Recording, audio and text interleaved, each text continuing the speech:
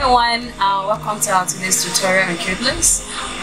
In today's video I'm going to be taking you on how to make your doctor's coats, or you call it your lab coats. In our former video which will show you how to cut it, in this video I'm going to show you how to join every piece. So while you watch, don't forget to subscribe and hit the like button. Also follow us on Facebook. So I won't be taking too much of your time. Like I said, I've done the cutting of this. I'm going to link it to this video, so you check the description button. So you go straight to the table as we have here, and then I'll show you how to join this piece. Okay, so this is it. The front part is in two pieces. Like we have our shirt. You can see this is the two-piece side of the front, and this is the back. So we're going to be joining it shoulder to shoulder first. So I'm going to take the shoulder of one of the piece of the front and join it body to body. That's the front side and the front side of the fabric. So close. So carefully.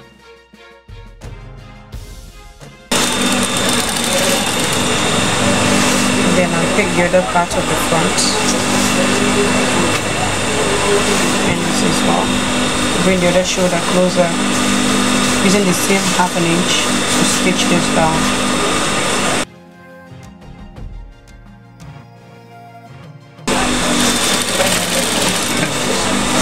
So because it's a shirt pattern of clothes making, I'm going to weave this area, which is the shoulder, and then I'll prepare the sleeve, connect it first, close the body, and then show you how to go about the neck. So I'm going to get the sleeve to do this.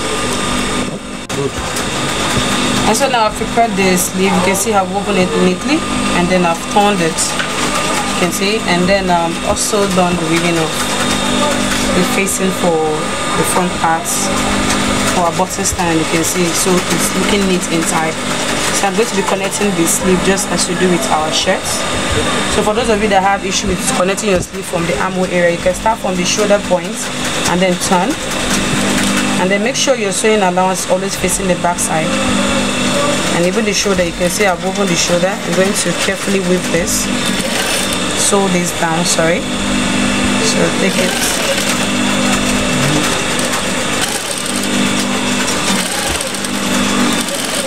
so to take this step by step, using half inch to sew. So you can see that is always advisable to cut the connection of your armhole of the sleeve at least a bit excess than the one of the body, or equal. So to make it easy, and then I'll turn this.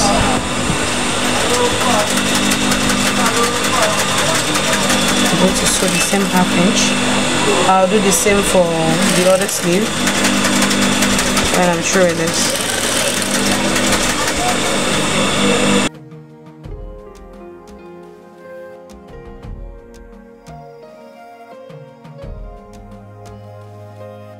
Closing my sleeve with half an inch, you can see. I'll take that all the way up. I'm going to manage my half inch. You can manage your half inch without the tape, and you do. And then if you can't, you have to choke it one after the other till you get to the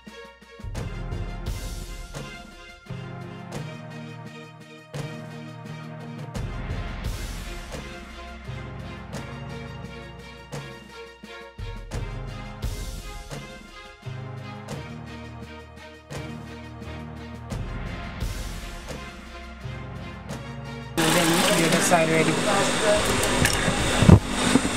So you can see I've connected the sleeve to the body and I've woven it. You can see how neat it looks. Everywhere properly woven. So when you're making yours, try to make it look very neat like this. So you see. So I'm going to check the neck. You can see where my neck measurement is supposed to pass. It's going to start from, because I need this to serve as my button stand. So from here, I'm going to be taking in another 1 inch backward, because this is going to stand as by facing the facing of my button. And I'm going to be having another inch here, a 1/4 inch for my button stand before the neck. So this from here of that notch, I'm going to go in, taking 1/4, just 1/4, not 1.5. because I already have the front face closed, so I'm going to notch here as well. This is where my collar is going to start from direct. You can see.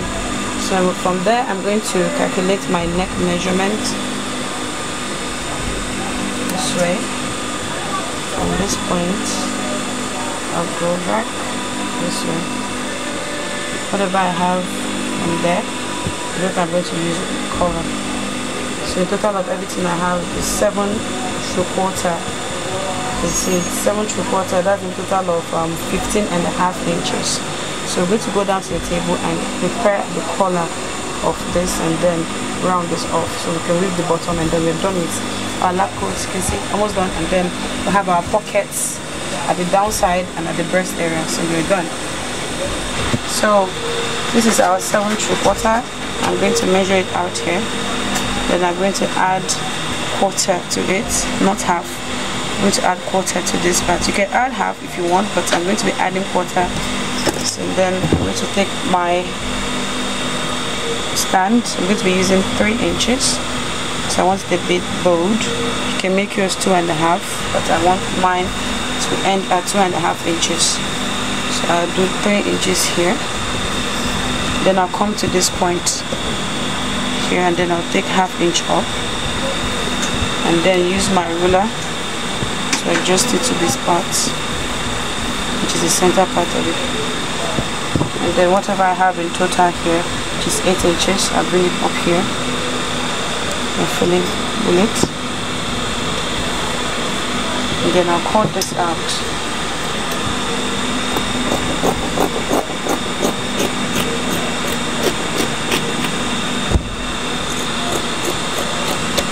Then I'll notch the middle.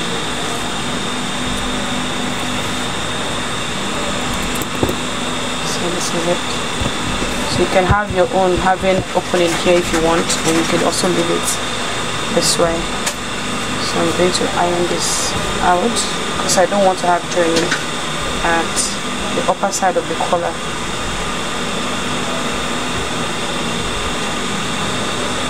So iron this down carefully.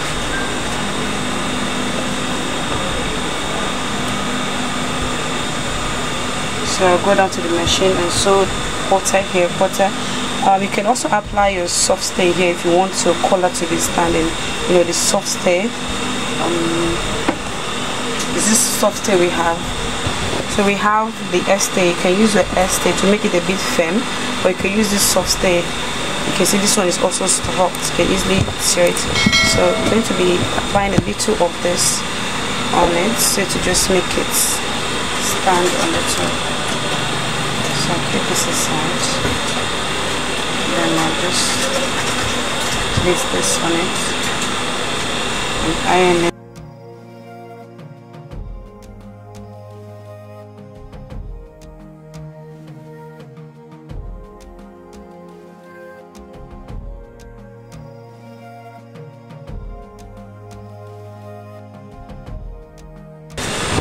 So I'm going to be sewing this using my quarter, like I told you. You can see I'm using 1/4 inch.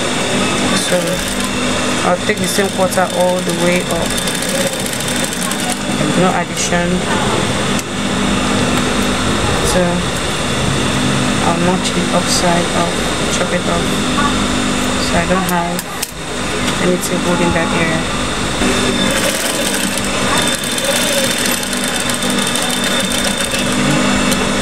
So notch this up, then I'll turn it. You can see how relaxed it is because I've notched that outside. So I'll turn this one as well. You can see. So just iron this out. Before that, let me just hold this down so that when you're ironing, it's easy for you. Let's see. Just hold this down.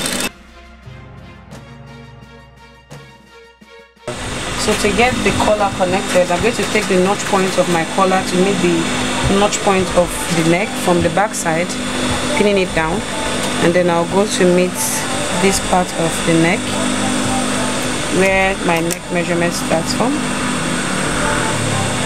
here. But first of all, hold this down, or you can as well, if you can manage, take this inside. You can see This is my button stand facing.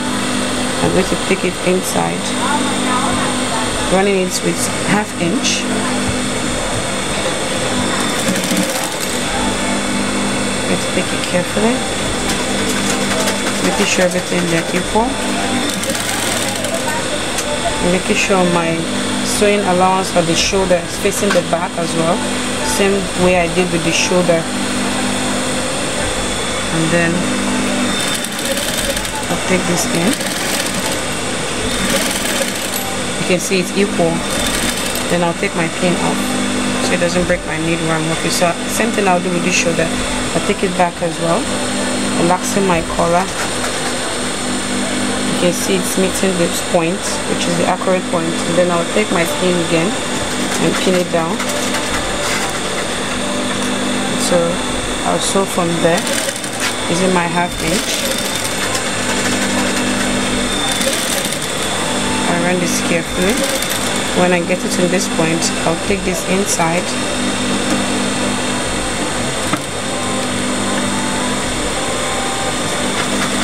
Put it down.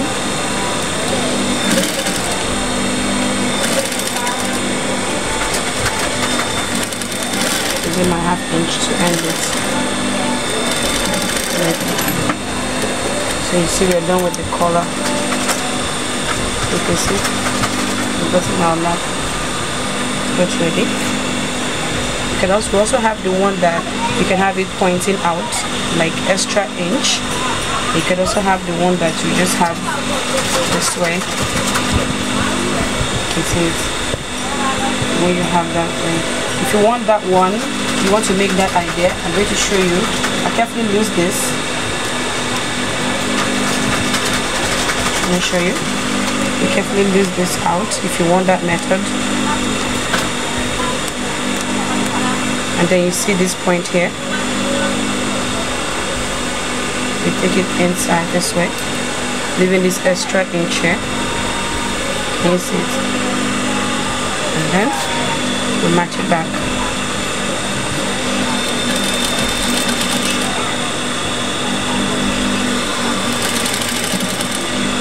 Still sewing back with your 1/2 inch.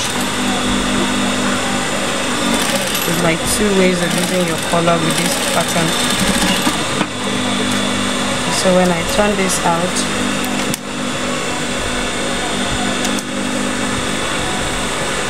you see we have another collar out again.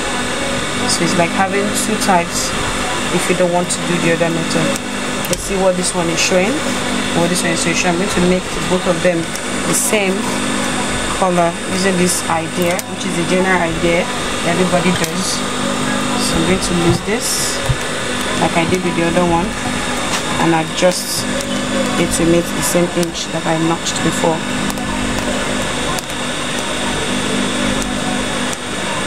Okay, I'll do just this. I'm going to take it from this point here of the notch area, notch it down with 1/2 inch.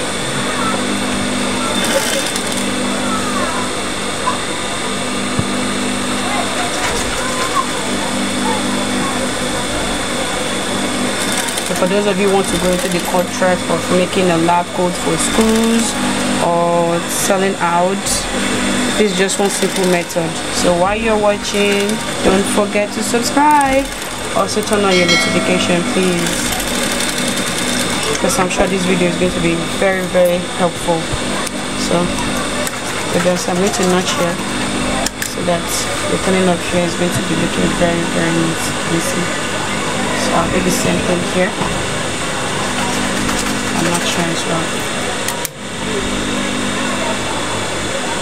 So from the inside, we're going to weave the collar from the inside, making this whole place look very, very neat. So this is it. With your lab coat. So when you do this way, you will have this. You can see this inside is also neat. So I'm going to weave the bottom side and then close this up, knowing that we're having just the pocket to go. So you can see we're done with the body part of it. All we have to do now, you can see we've woven the bottom side of it. We just fold and everything is done. So this is the pocket area. We have one at the right side, and this is the left angle where we have the breast pocket to be able to put our biro or any little thing we want to put inside of it. This is the down pocket to throw things inside. You can see it's wide enough. Like I showed you in the video when we were making the pocket, you can see what it came out, 8 inches left out, and then we have at least 9 inches long. So to be able to get your pockets ready, you come to the shoulder area and take at least 7.5 inches or 8, depending on the length of the person or the body size of the person. You can see I had 8 inches to be able to have my breast pockets at the left side, sorry. And then for my down pocket, I measured from the down side so I don't get confused. I took about 10/4. You can see my 10/4, in which if I fold with my 1 inch, it's going to be remaining 9 inches left for me here. So you can see, so from the bottom side you can use 10.5 inches depending on how long this waistcoat is, or you can use 10.5 inches and then fold with just 1 inch, and then you're good to go. So I'm just going to go down to the machine and match these pockets down and then fold the bottom side of this, and then you can see while our waistcoat is, our lab coats is ready. So you can see I placed my pockets on the buttonhole stand facing so that it doesn't run out on its own. You can see, so once I match this down, the inside is not going anywhere. Once I match this down, it's not going anywhere. And then when we turn the bottom side, wow, it's going to just stay there. So I just go down to the table and round this up. We're running the pocketing to the body to make it become a pocket. So run it this way.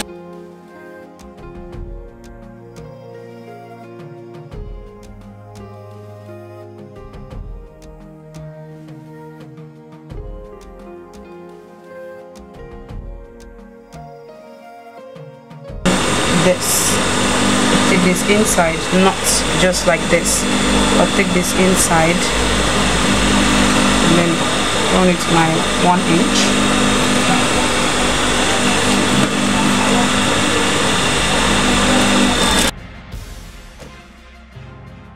And I'll turn it side out.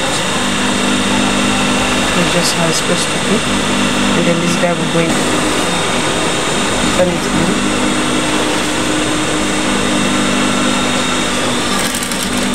Using my 1 inch to match that.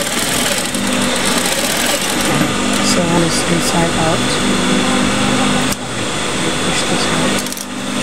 So I'm going to follow that inch carefully. You can calculate this way like me, and it's still no problem. So keep using the 1 inch.